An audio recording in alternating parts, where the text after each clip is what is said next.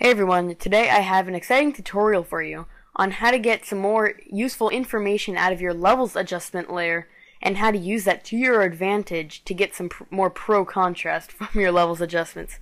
So to get started, I'm going to add a levels adjustment layer by coming down here to the layers palette, clicking on the black and white circle and clicking on levels. And that will bring up your levels dialog box.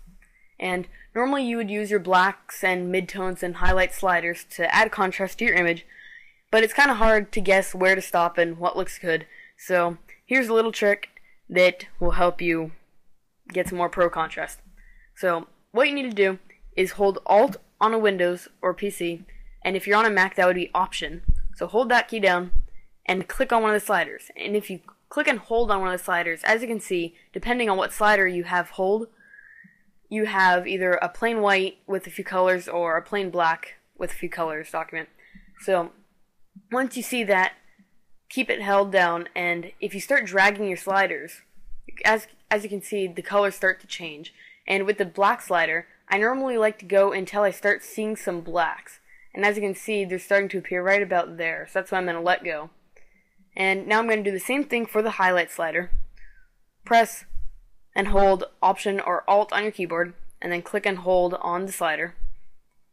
And I'm just going to start to drag until I start to see some of those brighter colors or the whites right around there. I'm just going to let go. And now if we toggle our levels layer off and on, as you can see, it adds some really nice contrast to the image.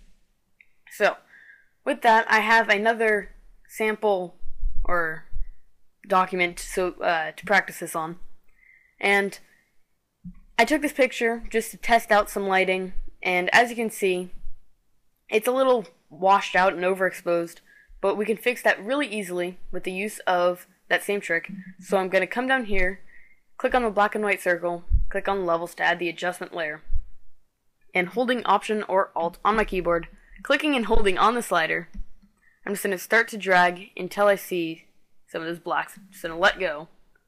Same with the whites. I'm just going to start to drag it until I see some of that dark information on the top start to go away. Don't want to go too far. Just around there. And as you can see, if we toggle this off and on, it's a very, very big difference, and it just adds some great contrast to the image. So there you have it.